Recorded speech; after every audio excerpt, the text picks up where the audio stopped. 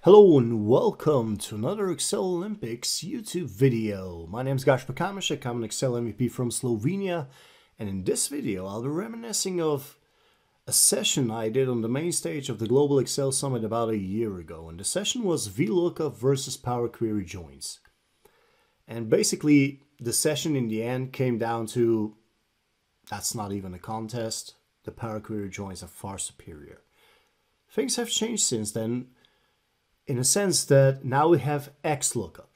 And I think we all agree Xlookup versus VLOOKUP, again, no contest. So Xlookup far superior. But I would still like to point out that there are things that Power Query joins do that Xlookup just doesn't, right? So this will sort of be Xlookup versus Power Query joins.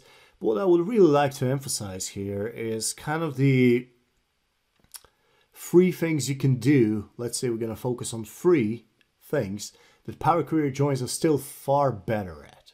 Okay? So the demo as I want to show it is, I want to focus on John over here. Right? And John, if I just took the name, is actually present all over this table. Right? But this is John from USA. So this is not the right John, this is the right John. Right? So if I wanted to do this, if I wanted to do a lookup, I'll do the Xlookup, but a lookup of John from USA to this table, what could I get? Well, what would be correct to get? What I would say is, well, these three, right?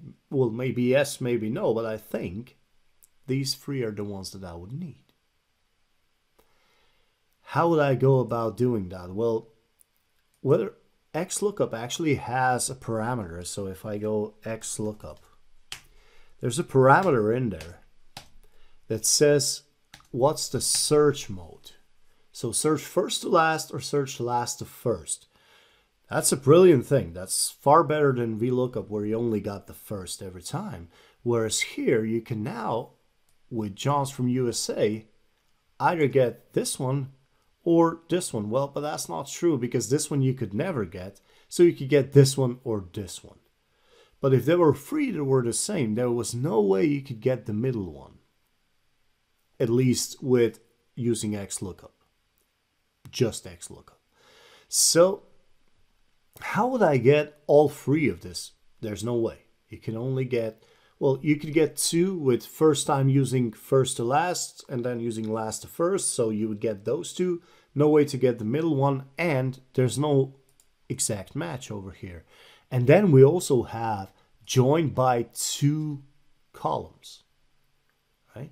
So I'm looking for John and USA, so I'm doing Xlookup by two columns. Can I do that? Well, basically no.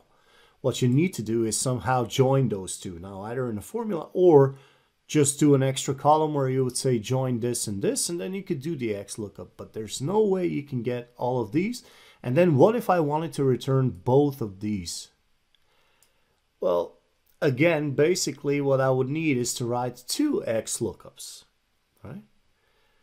So, in a sense, a very, very poor scenario. But now, here's what I can do. I can take this into the Power Query editor. And because I want both of them, I'm actually just going to duplicate this one. I'm going to call it demo right.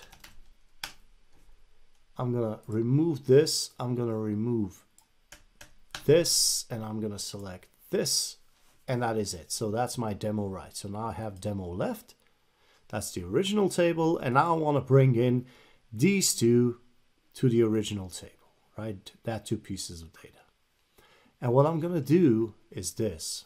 I'm going to say, okay, so basically we merge the queries.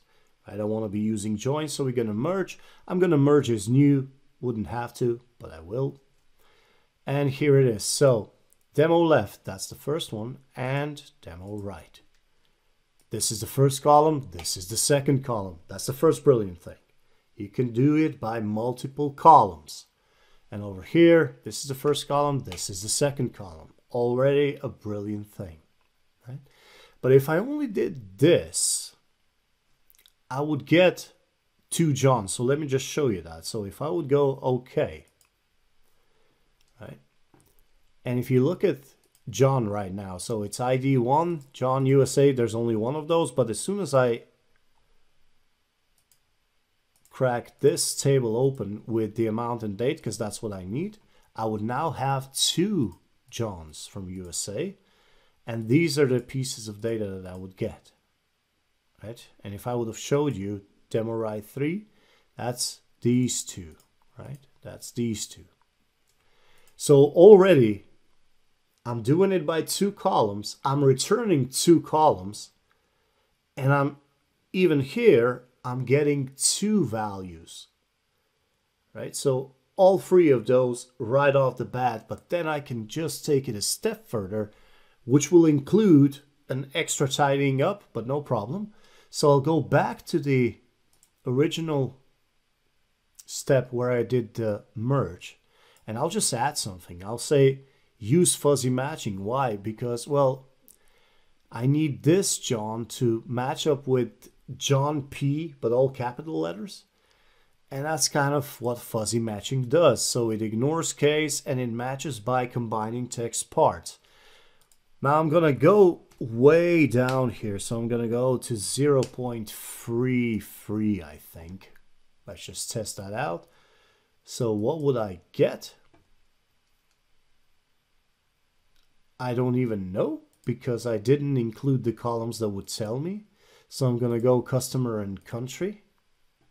Okay, so I got John, right? So I got all 3 Johns, but basically I even got more Johns than I wanted to, because I also got Johns from Canada. Where are they? Right here.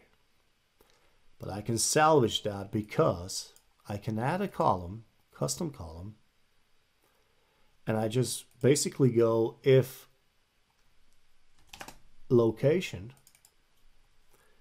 equals country, then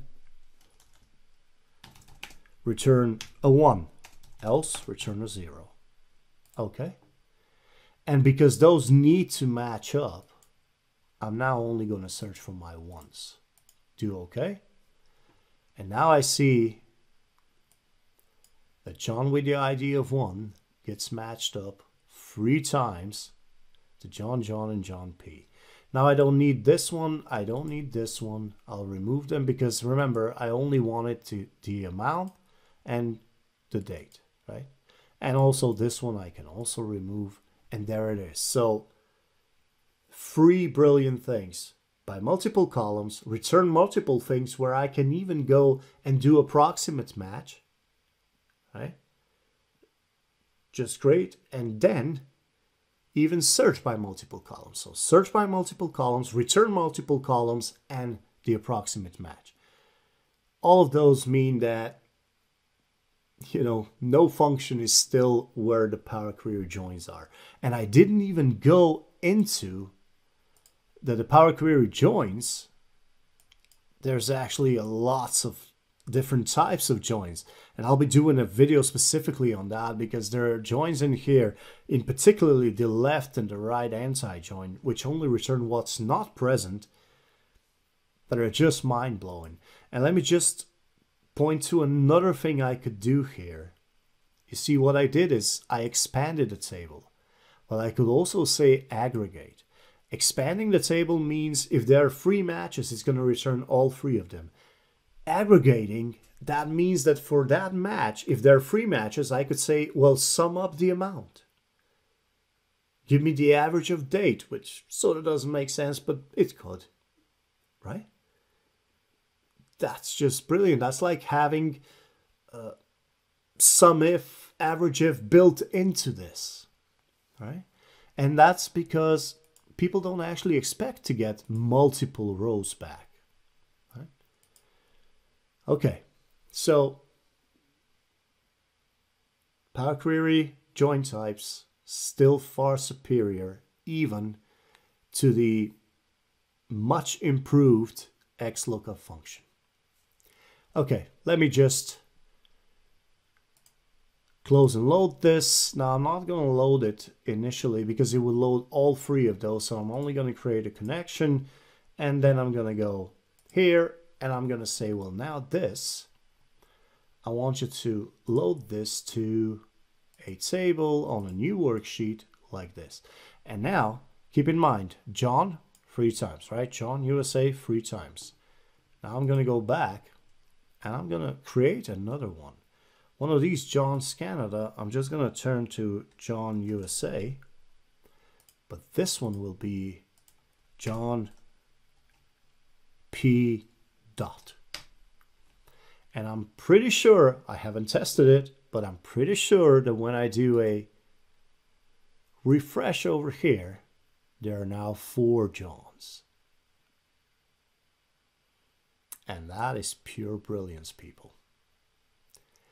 Okay, so basically my goal here was just to show you that Power Query joins are still a powerhouse, and there's nothing that even gets close to them. And I'm not even talking about they could match up a million things, right? So brilliant, brilliant, brilliant. Okay, thank you for watching. Leave your comments below if you're feeling the brilliance, and I'll see you on the next one.